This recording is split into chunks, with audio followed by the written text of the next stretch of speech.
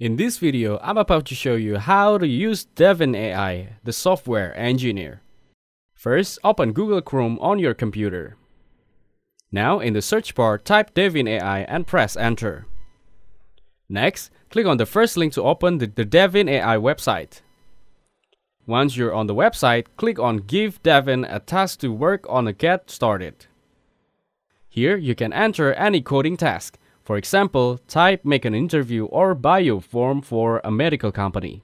Then, click on the arrow to submit the task. Now, you'll need to enter some basic information.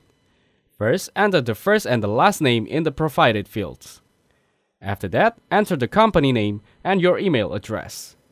Next, you can also add LinkedIn profile or GitHub link, though this step is optional.